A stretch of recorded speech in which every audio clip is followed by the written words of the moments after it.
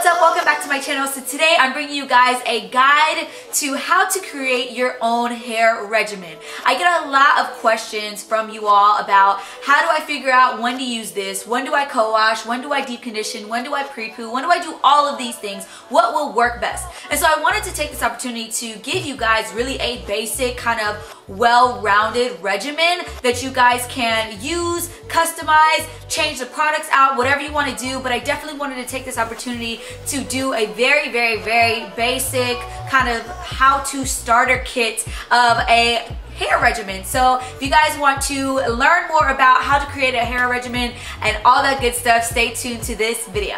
And so I'm going to be sticking with one brand today because I fully believe that brands really create their products to work with each other. And so I like to stick within one brand or one line as much as possible because I know that products are created to be compatible with each other. Now you can cocktail things and create your own kind of formulas with different products mixed together, but I like to keep things safe, keep things kosher, and not mix my products too much because I think that overcomplicates things a little bit, and sometimes you don't know which product is actually working and which product isn't really doing anything, and you could probably go without that one product that you added in your cocktail of 5 products that you're putting in your hair all the time. So yes, I wanted to stick with one brand today. That's going to be my L Organics. I have used their line for at least the last 3 or 4 months consistently. I love their stuff. It's all super moisturizing and organic and all of that. So these products you can get in certain Sally's now, which is awesome, but you can also order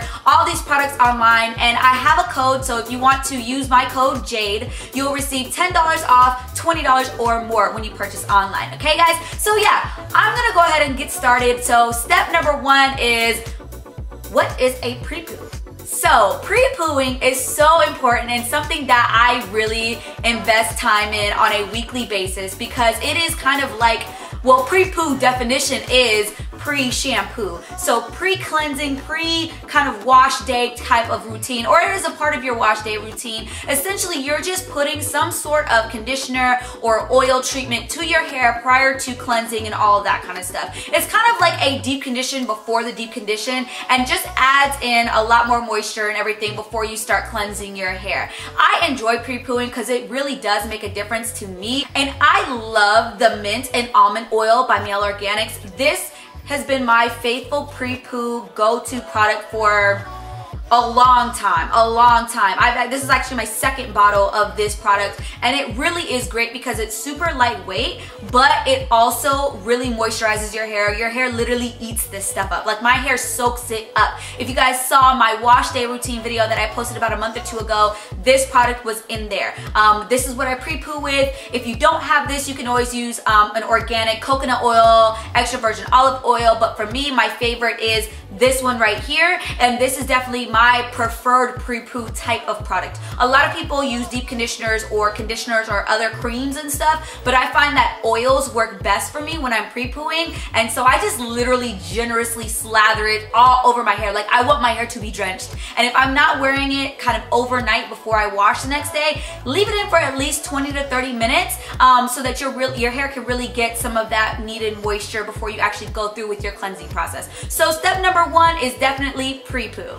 Step number 2 is going to be either your co-washing or your cleansing. So this is the Babassu conditioning shampoo. It will lather, and it's really water-based. It's really thin. And then this is a co-wash. This is the Berry Cowash by L Organics. So basically, you have to decide which one are you going to use. Are you going to go co-wash first? Are you going to shampoo? What is the situation? When should you co-wash versus shampoo, and vice versa? So let me tell y'all. If you are only co-washing, go buy a shampoo right now. Like, stop this video, go to the store and get a shampoo and cleanse your hair, okay? Because co-washing does not cleanse your hair. Co-washing is good for in-between cleansing, but it does not serve as a shampoo or a cleanser. If you are just co-washing, essentially you're just piling conditioner on top of each other. So that can not only be just gunky and cause buildup, but you're also clogging your hair follicles on your scalp because you're just having product buildup, and on your hair. So it's almost like counterintuitive because you want to allow your hair to be open to ingest moisture, but if you're continuously putting stuff onto it and not cleansing it, you're like overpacking it with moisture and overpacking it with product. So you don't want to do that. So I would say if you are someone who cleanses at least every 2 weeks or each week with a shampoo that is sulfate or sulfate free, then co-washing in between wash and goes and styles is great for you. This is kind of like a day-to-day type of product, right? A co-wash.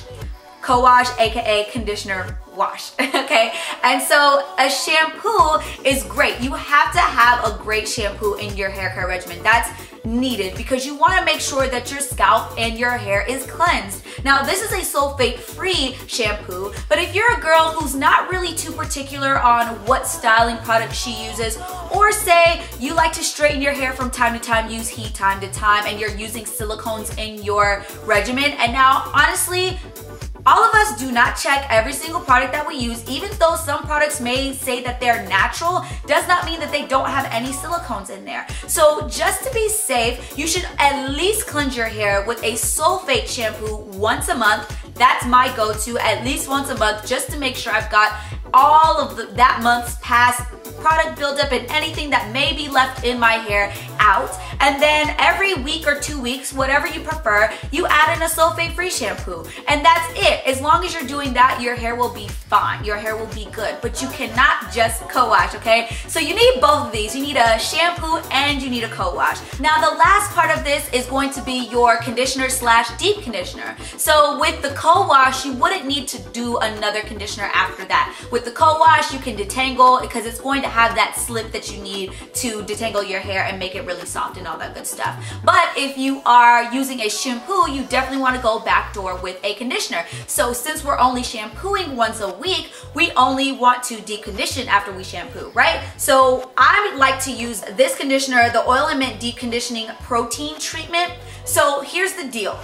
I know we all think that curls need moisture and that's what we want. Our hair is dry, so we need moisture and oil and all of this moisture, right?